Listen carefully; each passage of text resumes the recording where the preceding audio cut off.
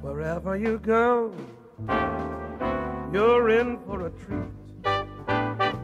From Virginia to Maine, you'll find cuisine that can't be beat. Should you choose Boston or Manhattan chowder, tell them to bring on the feast. Great times, great food, great taste, great chefs of the East. So pull up a chair, get ready to dine. The Chesapeake Bay soft shells, they say, are simply divine. It's time to let go, let your palate wander. Tell them please bring on the feast. Great times, great food, great taste, great chefs of the East.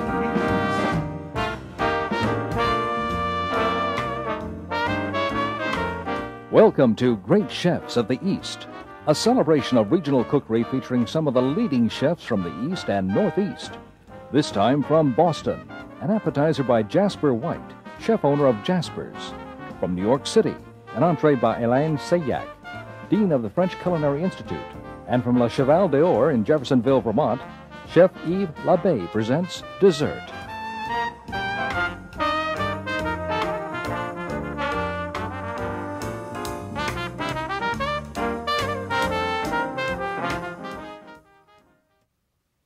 One of Boston's most popular restaurants is Jasper's, whose inventive menu offers an impressive array of modern New England dishes. New Jersey native Jasper White grew up on a farm where he developed a lifelong interest in good cooking. His book, Cooking from New England, reveals this, as does his appetizer, Salt Cod Cakes. Okay, so we're going to make salt cod cakes here, and the way we go about this is we start with a pound of salt cod, and the best way to handle salt cod is to soak it, I find, for a day, sometimes even 2 days. The important thing is to change that water as you need it. And salt cod is a very important staple to New England.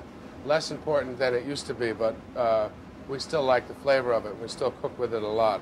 So after you've soaked it for the proper amount of time, what you do is you take it out and you put it into a shallow pan.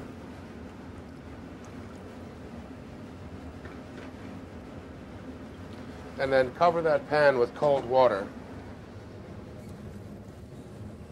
Cover the fish.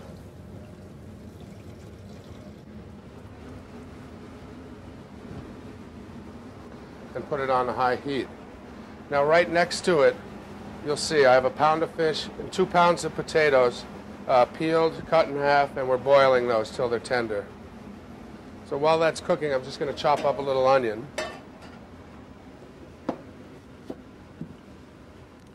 And for this, we'll use a half of an onion.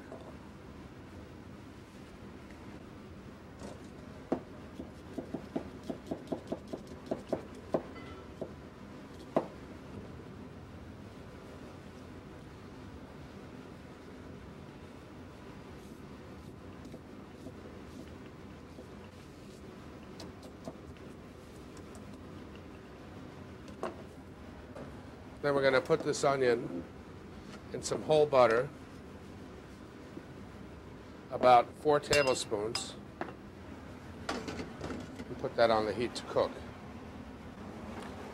Okay, now we're checking the salt cod, and as you can see, the salt cod came in several pieces, and this piece is much larger, it's not ready yet, but these smaller pieces are cooked through, and the idea is you just want to barely cook it through, because if it's cooked too much, it'll become stringy and tough. So we'll just remove these smaller pieces of cod. And we'll give this larger piece right here another minute or so to cook. Now, if it looks like too much butter, it's not, because this is going to go into the blend, and it's there for flavor and for richness also.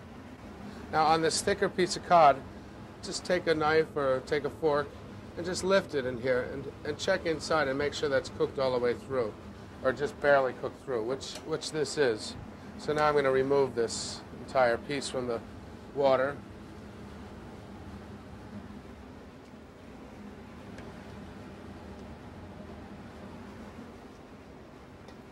Okay.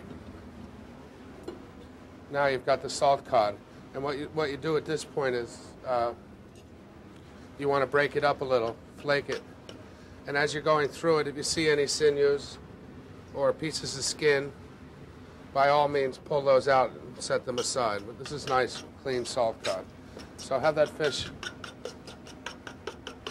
flaked up and ready for all the rest of the ingredients. The boiled potatoes are put through a food mill. And there's nothing better than these old-fashioned food mills for certain jobs.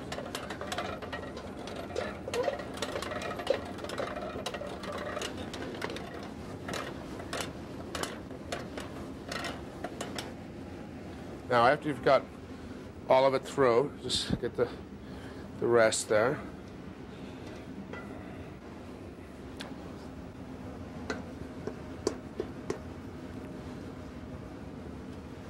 Combine these two.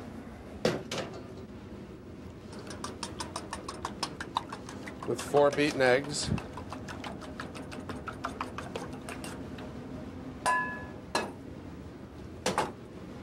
Dry mustard. Some freshly chopped parsley.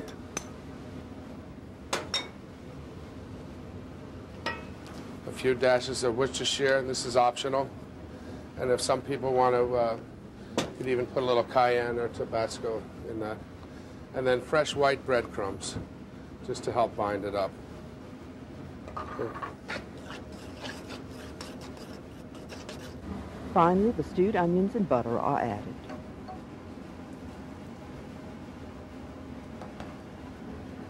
Okay, now we've got the mixture well mixed, and what we'll do is we'll make little balls of this, about the size that we want to make our cakes. We'll line it on a pan.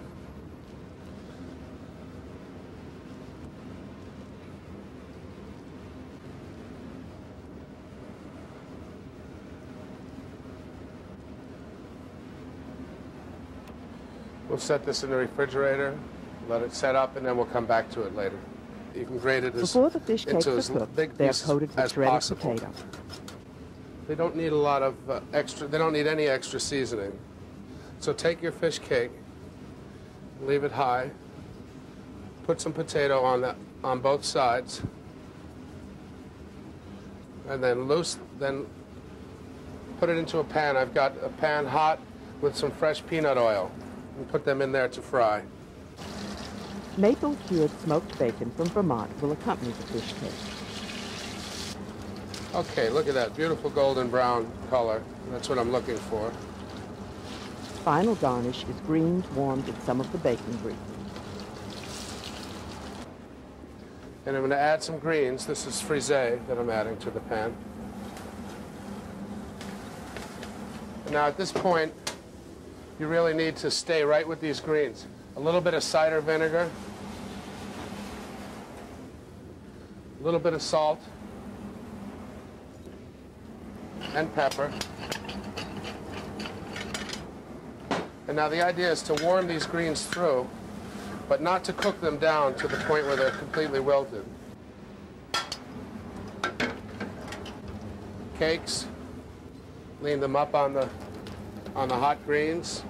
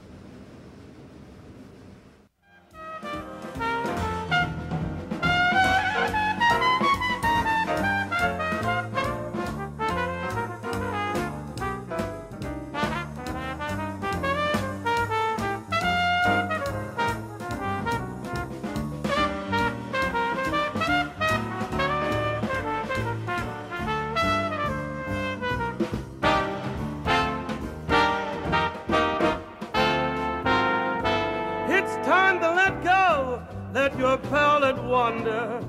Tell them to bring on the feast. Great times, great food, great taste, great chefs of the East.